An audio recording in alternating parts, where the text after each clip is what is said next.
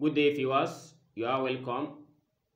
Let's see how we can solve this problem of a radical equation. We have root a plus root a minus 7 equals 1.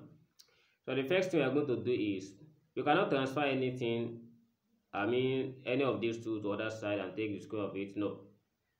So the only thing we can do is, we are going to take the square of both sides. Alright. So I take the square of both sides, but before that, I'm going to let this and this to another letter. Suppose I let square root of a equals x. That is, we have a equals x squared. And if I let square root of a minus 7 equals y, therefore we have a minus 7 equals y squared. So next we are going to replace them as root a, which is given as x, plus root a minus 7, which is given as y, all raised to the power of 2 equals 7 to the power of 2. So x plus y raised to the power 2 is given as x squared plus y squared plus 2xy equals, and 7 squared is given as 49. So by trying to replace them, we have x squared, which is given as a, and y squared is given as a minus 7. Let's replace them. So we have this as a plus a minus 7 plus 2. Then our x is root a and y is root a minus 7. Everything equals 49. A plus a is 2a minus 7 plus, so the two of these, root a and root a minus 7, are having roots. We are going to have it as 2 root a into bracket of a minus 7. Everything equals 49. Then let's take 7 to other side. We have 2a plus 2 root a multiplied by a is given as a squared.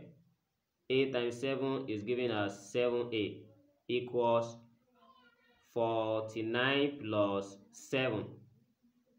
And next we have 2a plus 2 root a squared minus 7a equals 49 plus 7 is given as 56. So let's consider their coefficient, which is 2, 2, and 56, which is at other side. When we divide both sides by 2, it goes, and we have this as a plus root a squared minus 7a equals, so 2 can go in 57 in 28 times. So having this, we take a to other side, and we have this as square root of a squared minus 7a equals 28 minus a. So next we take the square of both sides to cancel this square root, and here we have the square root of a squared minus 7a raised to power of 2 equals 28 minus a raised to power of 2. So this cancel this, and we have this as a squared minus 7a equals, so when we expand this, we have it as 28 squared minus 56a plus a squared. That's what we are going to have.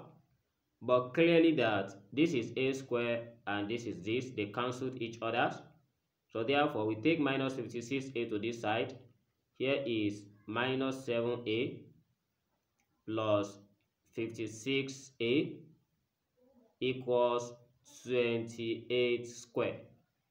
So, and minus 7a plus 56a, that gives us 49a equals, we have this as 28 square. By dividing both sides by 49, here we have 49, then 49 cancelled 49, we are left with a, which is what we need. So 28 square can be written as 28 multiplied by 28 divided by, and 49 can be written as 7 multiplied by 7. So 7 here 1 and 7 here is 4. 7 here 1, 7 here is also 4. When we multiply 4 by 4, we are going to get 16.